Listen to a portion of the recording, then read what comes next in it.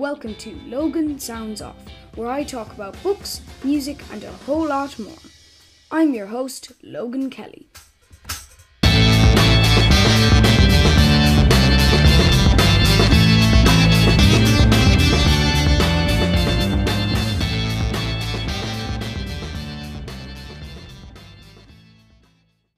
Wonderful. Congratulations, by the way. Fabulous time on KFM.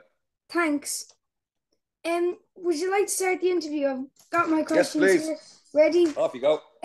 So hello and welcome to Logan Sounds Off. This is the 20th interview, actually. Wow. Now. I believe so, anyways. And today I've got Aidan Cooney. So how are you, Aidan? I'm wonderful. And this is my very first ever Zoom call. Wow.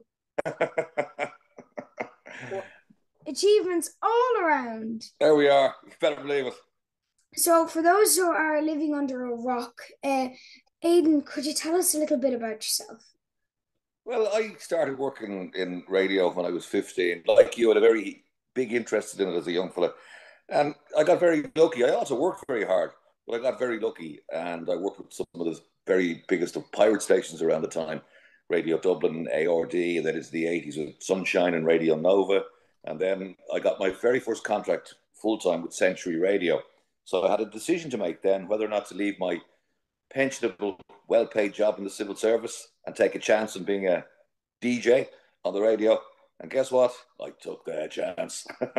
And I loved it. So I worked with Century for only about 9 months. They would probably be Today FM now. The original license went to a company called Century Radio.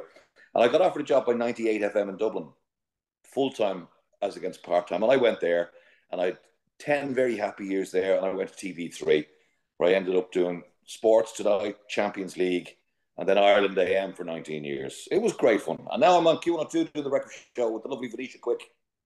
That is amazing. And then I've actually got a question for you. And this is a question that I ask a lot of people and I get very good answers. Okay. And this is to do actually with, what music did you grow up with as a child? Oh, well, glam rock was probably the big stuff when I was a young fella. Stuff like Wizard and Mud and a whole heap of bands that would literally dress up in shiny gold, silver clothes and play. It wasn't really rock music, but it was pop music trying to be rock music, I suppose. And then David Bowie came along, and then punk rock came along, and then disco. So I absolutely loved punk rock, and one of my favourite albums of all time was that Sex Pistols album, Nevermind the Bollocks, and that's just fabulous. Into disco then into the early 80s, and just played all the hits then across the 80s and 90s. Wow, that's actually really interesting. And I can see you've got a similar interest to me. I love punk and I love punk rock. I love the likes of the Ramones. I love Stiff Little Fingers. And like you were saying there, I love a bit of Sex Pistols too. So that's really cool to know. And then Excellent, thank you. Another question actually that I like to ask, how did you actually get into radio? I listened to a lot of radio. I listened to BBC Radio 2 on a Saturday morning. There was a DJ called Ed Stewpot Stewart. He used to do a programme aimed at younger audience, of which I was one, obviously. Then I used to listen to the Top 40 on BBC Radio 1 in the afternoons because there wasn't any pop music radio in Ireland. You got a little bit of Larry Gogan once a week. There was no other stations. Yeah. So there was no choice. So then I used to listen to that. And then pirate stations started in Dublin.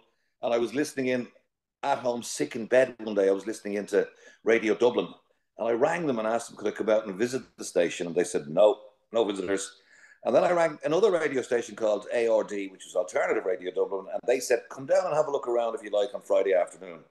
So I did. And I met some of the people that I listened to on the radio station. They were my heroes. And then I got asked, would I like to come down and maybe answer the phones after school on Fridays? And I said, yep. And then I went from answering the phones to driving the desk, like you were doing in KFM. And only I wasn't opening the microphone for me. I was opening the microphone for Brendan O'Carroll and of Mrs. Brown's Boys fame, and a man called Tony Reid, who was a journalist with the Evening Press. And they did a sports show on Friday nights, and I used to just push the buttons. They'd mic 1, mic 2, put the phone calls through, all that sort of stuff. And from there, I went into being a DJ, and I absolutely loved it. As you know, Isn't it lovely Yeah, to be able to open the it's microphone really and fun. tell It's people, it's really, yeah, really share your fun. thoughts. Yeah, Yeah, it is. It's a that privilege. is so interesting and so inspiring for somebody like me to know that you went in one time and phoned in here, can I go in? And you ended up after a while becoming one of the crew. That is so interesting. And then part of your radio career, as you were saying there, when I asked you to tell us a little bit about yourself, you said that you done a bit of presenting the FIFA World, the FIFA Of thing. the Sorry, I Champions League. forget it. Champions League. Yeah, gone out of my head. Sorry. That's okay. Um, No worries. long day of school, you know. Did you play sports growing up? Actually, I did. Yeah, played a lot of sports. I was never very good at any of them, but I played a lot. I played hurling for the school hurling team, Beneffen College. I played football for Home Farm Football Club, only at B level now. I never got to A level. I boxed for Glasnevin Boxing Club. I got bashed around the place, so I gave that up. I wasn't too good at that either. But yeah, I played a lot of sports as a younger dude.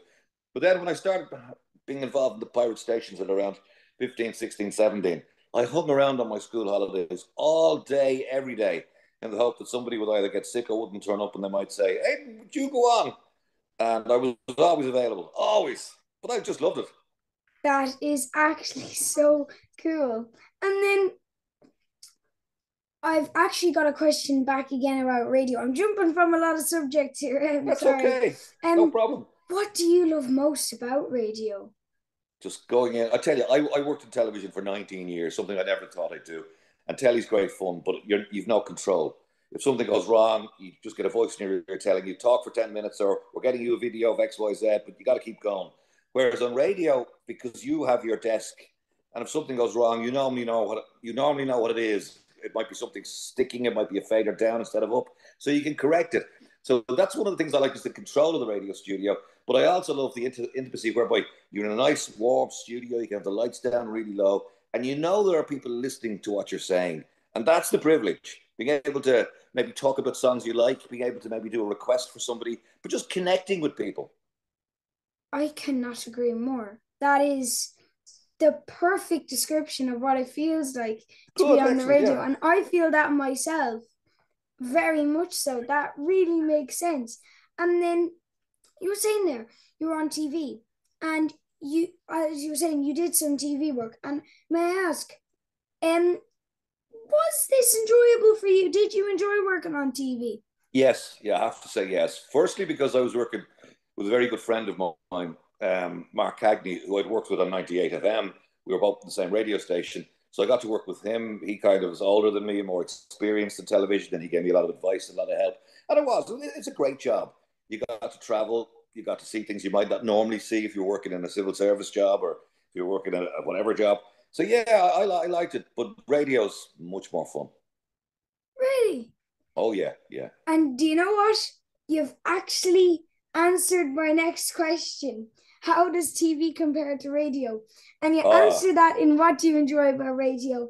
And that question there, that is actually quite interesting because when I usually ask people, which do you prefer, radio or television, some of them would go television, and I kind of go, I understand where you're coming from. yeah. But me, myself, I've always thought to myself, if I was to pick from telly or radio, I'd go for the radio. And Ah, yeah. then It's I've fun. got a bit of an out there question for you now. Okay. So you're into sports, you were on the radio at 15, but Yep. were you ever a musician? Did you ever play No, any instruments? no, I'm tone deaf. I couldn't.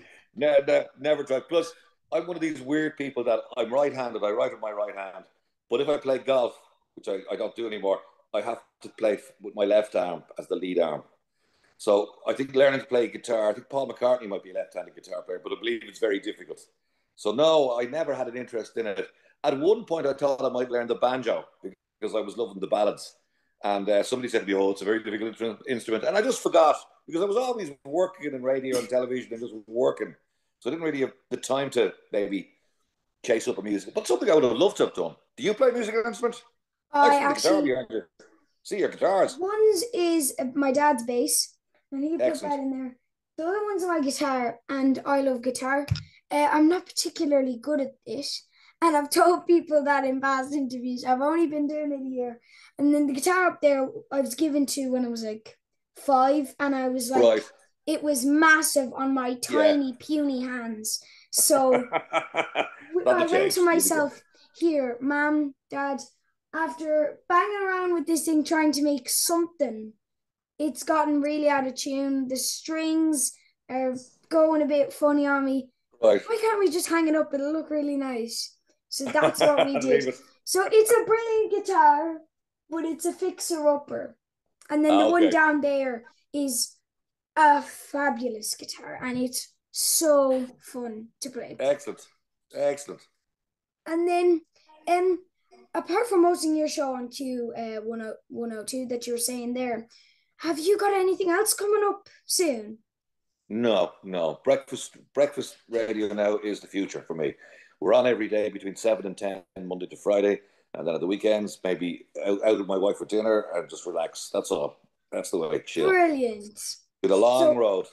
any listeners who are listening, please check out Aidan's show. It's brilliant.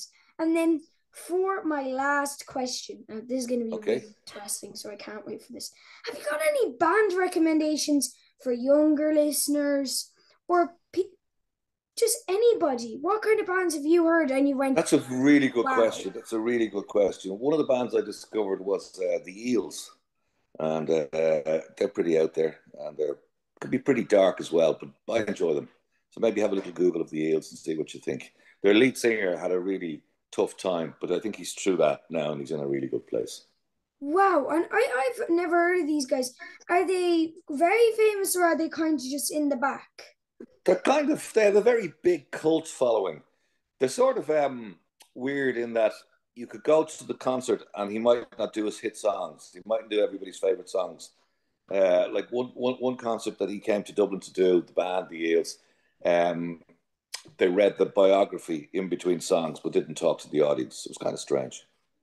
Wow. Weird, yeah. But But like, have a little look and see what you yeah, think. to be honest, See, I've always liked weird kind of bands always out there, yeah, like yeah. Primus, Osric Tentacles, Oh no. Chumbawamba, big Yeah. exactly stuff.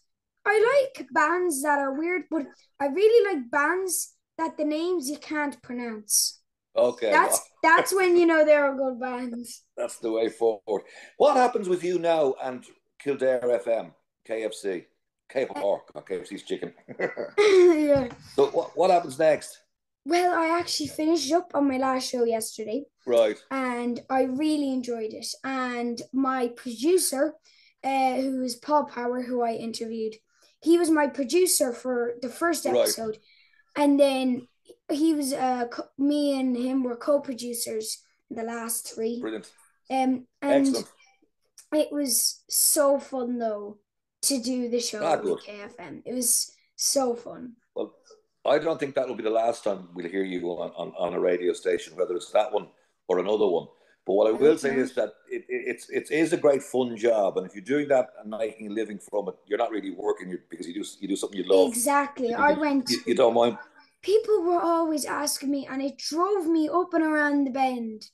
They went always, "Are you getting paid? Are you getting paid?" And I went, one, no, because I'm under 16, and And you're two, learning. I don't want to get paid. Yeah, yeah. I'm loving it. I should be paying them to be able to go on to the show. Because like only 11 only years of when you're age and learning. having a radio show. Yeah, It's crazy. it's brilliant. It's brilliant. And as I said to you, I suspect we'll hear you on the radio again soon, possibly on your school holidays. But stick with it, and hopefully, like there can be setbacks, like in life, like in any job. But I mean, just keep doing it because now you know you can do it, and I think you're going to be very good at it. So you've got chances down the line to practice, like KFM, and other stations will come along too. And I've no doubt we'll hear you on some of the big stations in years to come. Thanks, Aidan. And may I ask, actually, as a final question, final question, what is one name a highlight of your career? Oh, Before we there's a end. good one. I suppose my very first show on what was called legal radio, which would have been Century Radio, which was a national station operating out of Dublin back in, well before you were born, in 1989. And my first show was Breakfast Show on a Saturday. And Terry Wogan, who was one of Ireland's greatest ever radio broadcasters, who worked for the BBC, he left Ireland in the 60s and worked for BBC Radio 2 and worked for BBC Television. I handed over to him. So I was able to finish my show with saying, that's it for me, Aidan Cooney, until tomorrow morning at 7. Have a great Saturday. And then I was able to pause and say, and Terry Wogan is on next. And that was one of my great moments because he was a hero and a legend. That is actually class. And I'd like to say to you, Aidan, thank you so much for joining me on this interview. It's been such a pleasure and so fun to talk to you. Thank you so much. Logan, thank you very much. Have a great weekend, sir. And thank you very much for giving me my very first Zoom interview and first Zoom call. See you, Bye, mate. Aidan. I hope you enjoyed listening to this episode of Logan Sounds Off. You can follow me on X, Facebook and Instagram at Logan Sounds Off. And don't forget to subscribe and not miss any more cool episodes. Bye guys!